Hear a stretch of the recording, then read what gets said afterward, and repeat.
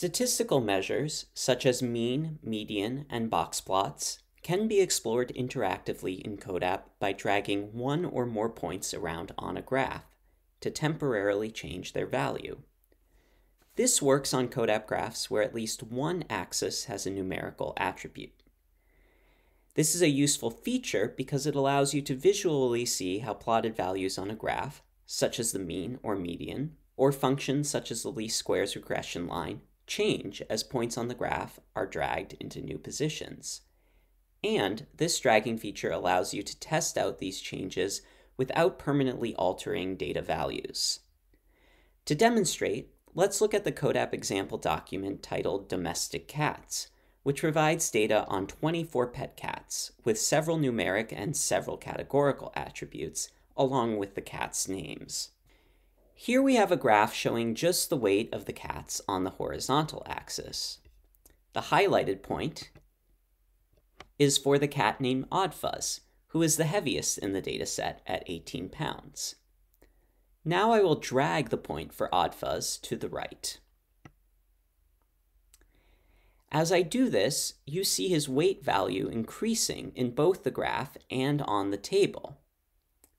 However, as soon as I let go of the point, you will see Oddfuzz go back to his original spot at 18 on the graph, and the value for his weight in the table also go back to 18 pounds. Dragging points only changes values in the dataset temporarily, for as long as the points are held. If I add the mean and standard deviation to the graph,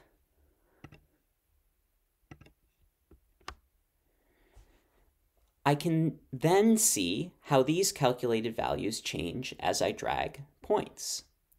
So now I'm going to click to select the 3 lightest cats and drag them to the left to see how the mean and standard deviation change.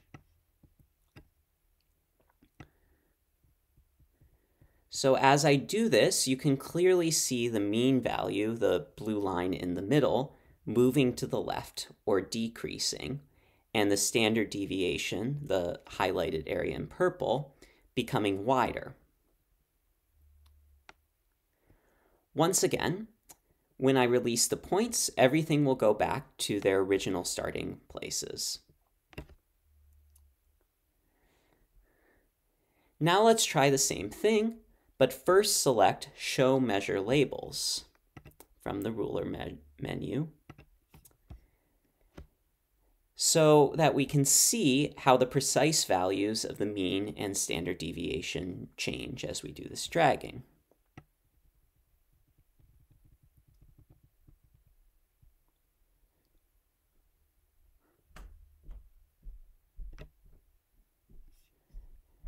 Okay, now I'm going to remove mean and standard deviation from the graph.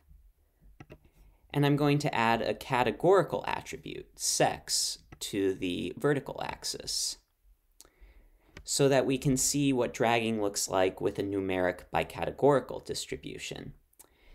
And I'm also going to add box plots to the graph. So one interesting thing to do with box plots is to drag points to make them outliers or more extreme outliers, and see how the box plots change as a result. So say I select the lightest male cat, and then hold down Shift and select one of the 2 lightest female cats. So now I'm going to test out dragging them to the left to see when they become outliers.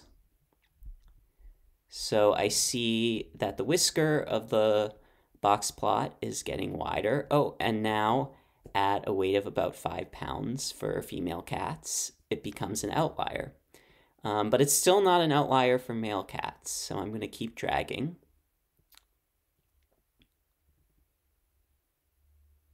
And okay, around 2 pounds, it becomes an outlier for male cats, which makes sense because the distribution for male cats, the original distribution of data points, is wider than that for female cats.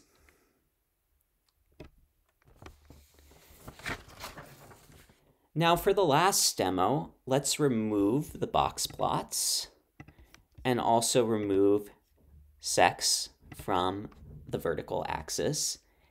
And now I'm going to add a numeric attribute instead to the vertical axis, specifically body length, so that we can see what dragging points looks like when we have two numerical attributes on a graph. I'm also going to add the least squares regression line. Now, if I drag a point farther away from the regression line, we will see the line move with the slope and intercept changing to reflect the new position and values of the point. So the line is changing to give the new best fit regression line. And you will also notice that the r² value is changing as I move the point as well. So I'm moving the point farther away from the line. The r² value is decreasing because the fit is no longer as good. But you see that the line, the slope, and the intercept are changing as I move the point. So to summarize, when dragging points to temporarily change their values on a CODAP graph, everything computed from those values changes dynamically during the drag.